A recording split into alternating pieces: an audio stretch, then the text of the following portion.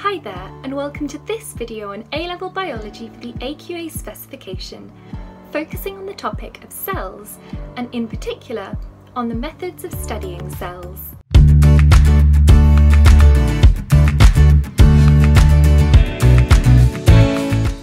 I'm Manisha from StudyMind, where we help you to revise A-Level Biology with our helpful video tutorials tailored to your subject, your specification, and to you. If you're new here, please make sure to click that subscribe button. And whilst you're watching, feel free to leave any comments down below of anything you're unsure about, and let us know if it's your first time watching so we can send you our free revision resources. We also have helpful timestamps to guide you through the specification. So, let's get started. Welcome to lesson 4 of 9 in this tutorial, covering the methods of studying cells. This is the 4th video in our series of 9 lessons on the topic of cell structure. In the last lesson, we learnt about differences in cell structure and function. Here are the key learning objectives for today's lesson. The first is to look at different kinds of microscopes. Next, we will look at magnification and resolution. And finally, we will look at cell fractionation and ultracentrifugation.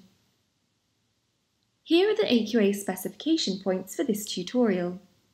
Feel free to pause the video now and have a quick read through them before we begin. First, we will look at the different kinds of microscopes. The field of microscopy studies how to develop and use microscopes to visualize biological processes. There are 2 main types of microscopes that we'll discuss in this section. These are optical light microscopes and electron microscopes. Let's look at optical microscopy first. First, the light passes through to the specimen, then into the condenser lens of the microscope, and then into the objective viewing lens. Finally, it goes into the observer's eye where the brain forms an image. The light can also pass to a camera linked to a computer which can display the image on a screen. Now let's look at some limitations. Because optical microscopes use normal white light, the limit of their resolution is around 200 nanometers. In cells, this means that optical microscopes cannot be used to properly study ribosomes, endoplasmic reticulum, and lysosomes. The maximum magnification is 1500. Any magnification above this is useless because of the relatively low resolution of optical microscopes. Electron microscopes use electrons to form images. Because electrons are smaller than photons of light, electron microscopes have a much greater resolution than optical microscopes. The maximum resolution of an electron microscope is 0.002 micrometres. They can be used to produce very detailed images of tiny structures known as electron micrographs. Because the resolution is so good, the useful magnification can be very high, up to 500,000 times. However, electron micrographs are black and white. Electrons cannot be seen by the human eye. Hence, they are projected onto a fluorescent screen to form a black and white image. There are 2 types of electron microscopes: transition electron microscopes and scanning electron microscopes. A TEM will produce very high resolution images. TEM projects an electron beam through a sample and a 2D image will be formed. It can be used to produce very detailed images of cell organelles. For example, you can see the stacked grana inside of the chloroplasts. Denser tissue will appear darker in the micrograph as the electrons are more easily absorbed. In less dense regions of the specimen, the electrons can easily pass through, making them appear lighter on an electron micrograph. However, there are some limitations. TEM cannot be performed in normal air and must be performed in a vacuum. Living specimens cannot survive in a vacuum, so TEM cannot be used to visualize living material. Also, TEM can only be used for thin tissues. Thick specimens would easily absorb the electrons and therefore would not produce good images. Now let's look at SEM. SEM is different from TEM in that it projects electrons across a specimen instead of simply passing them through it. The scanning process releases electrons from the specimen which are captured in the cathode ray tube. These captured electrons will create the image of the specimen. SEM can produce 3D images of the specimen. It can scan the surface of the specimen and capture all the textures. Unlike TEM, SEM is used to see thick specimens. Now let's look at some limitations. Compared to TEM, the SEM provides much lower resolutions. However, it still provides higher resolutions than a light microscope. Overall, electron microscopy is a very useful tool in biology compared to optical microscopy. But there are some benefits of light over electron microscopy. Light microscopy can be used to visualize living and non-living specimens. It's also relatively quick. It's also less expensive. A decent electron microscope can cost upwards of £1 million, whereas an average light microscope is a few £100s. The reagents needed to prepare the specimens for electron microscopy are also much more expensive. Now let's have a look at the comparisons of different microscopy types. First, we'll compare the cost. Light microscopy is relatively cheap, but TEM and SEM are quite expensive. In terms of the speed, light microscopy is very fast, but TEM and SEM are quite slow.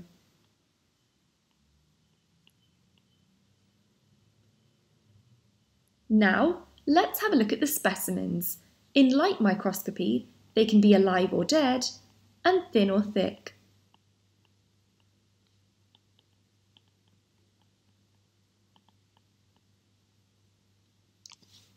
In TEM, they have to be dead and they also have to be thin. Whilst in SEM, they do have to be dead, but they don't have to always be thin.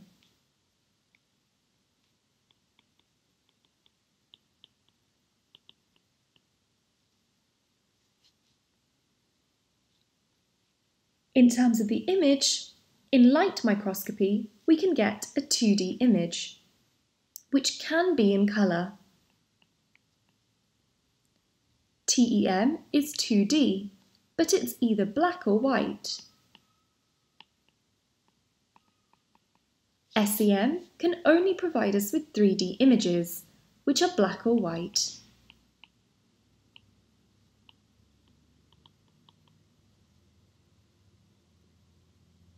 Now let's look at the resolution.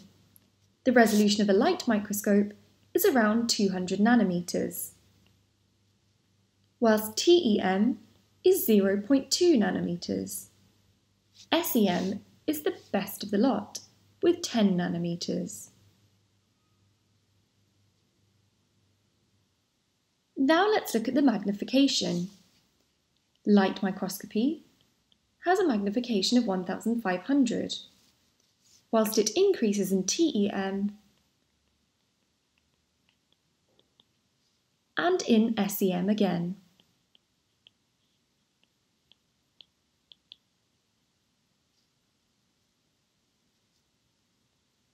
Our next specification point is to look at the size of an object with an optical microscope. Magnification and resolution are two different things. Magnification involves making something bigger, whilst resolution is the ability to tell the difference between 2 points. In microscopy, magnification is the ability to make an image of a specimen larger than it actually is. Microscopes use specialised glass lenses which alter the light passing through a specimen in order to magnify its image. The image can be viewed by the observer or can be projected onto a screen. To calculate magnification, we need the size of the image and the size of the real object.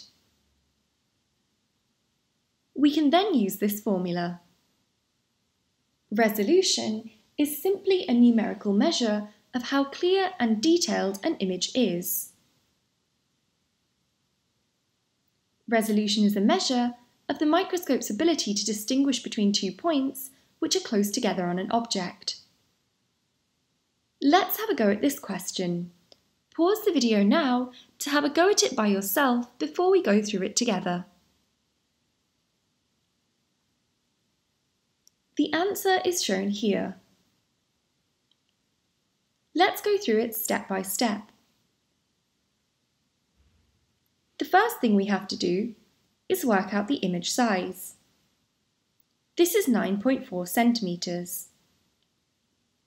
Now we must convert into the correct units. So we would do 9.4 multiplied by 100 to give us 94000.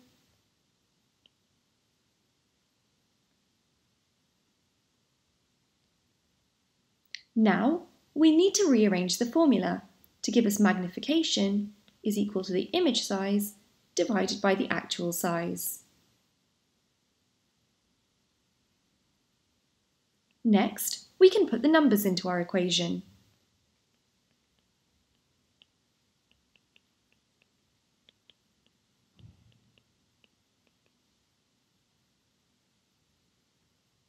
Now let's attempt another question. Feel free to attempt this on your own before we go through it together.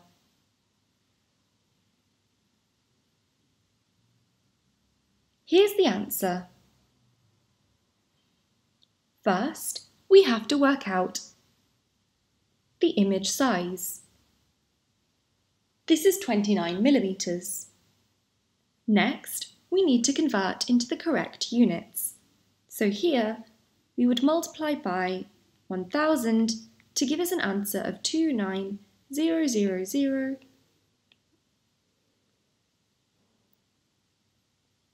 Now, we need to rearrange the formula. Here, we need to know the actual size, so we do the image size divided by the magnification. Next, we can put the numbers in.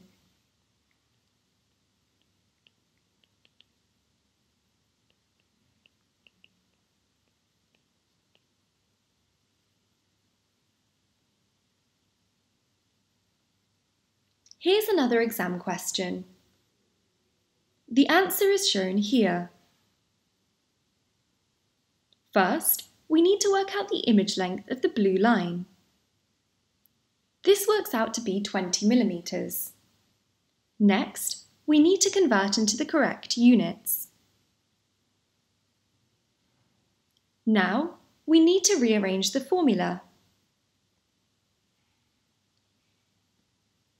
Our next step is to put the numbers in to work out the magnification. However, our question doesn't end there.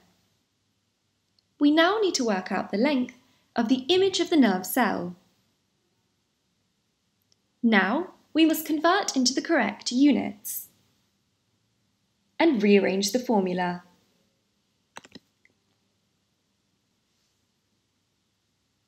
Next, we can put the numbers in. This will give us the actual length of the nerve cell. Now let's cover the principles of separating cell components. Cell fractionation is what we use to separate out different organelles from each other. It requires a step-by-step experimental process. Let's go through them together. First, we break the cell to release the organelles. Next, we filter to get the organelles only. The next step is to centrifuge the organelles and separate them by size. There are 3 steps in summary. First, there is homogenization, which breaks up the plasma membranes of cells, releasing all the organelles into solution. After release, they can be separated from each other. Now, the plasma membrane has been broken. We can vibrate the cells at very high frequencies, or we can blend and grind the cells. A scientific way of grinding up cells is by using a special instrument called a Downs homogenizer. A cold temperature must be used. When the cells are burst, protease enzymes are also released into the solution, which might digest the organelles. The solution is ice cold to reduce the enzymatic activity of these proteases. pH of the solution is maintained by an isotonic buffer. Drastic changes in pH can harm the structure of the organelles. A cell lysate is produced containing the homogenized cells. This lysate needs to be filtered. A gauze is used to filter the solution, remove the non-homogenized cell debris, and tissue debris. We only want the organelles. The gauze will filter based on size. The pores of the filter are designed so they are all a certain size. This size is large enough to allow small organelles to pass through, but large enough to prevent unwanted debris from passing through. Centrifugation is our next step, which will spin the sample at a particular speed. Different objects with different sizes are separated in the sample based on their weight. Heavier objects will settle at the bottom of the tube, while lighter objects settle at the top of the tube. Ultracentrifugation separates the organelles from each other. It is a type of centrifugation that uses extremely high speeds to separate very small objects that have a tiny size difference relative to each other. There are 2 rounds of centrifugation. The lysate solution is put into tube A first. Then tube A is simply centrifuged. The heaviest organelles, such as the nuclei, will settle at the bottom. The remaining organelles will remain in the solution. This is put into tube B and then ultracentrifuged. Again, a pellet is formed in tube B. The speed of the ultracentrifuge is specific to the organelle. The process is repeated until all the organelles are separated from each other. The organelles left at the end will be the heaviest. Once separated, the organelles can be used by researchers for many different types of experiments, such as electron microscopy to study their structure. Our final specification point is to look at the importance of artifacts and organelles. An artifact is damage caused by a preparation technique during microscopy. On the image, they may appear similar to the organelles. We've now covered all the specification points for this lesson. Feel free to skip back through the video and re-watch any of the sections you feel unsure about. If you enjoyed this tutorial, make sure to subscribe by clicking down below and leaving a comment of the topic that you'd like to see a video on. Click here to watch the rest of our videos in our A-Level Biology series, or visit our website, studymind.co.uk, for past paper compilations by topic and specification.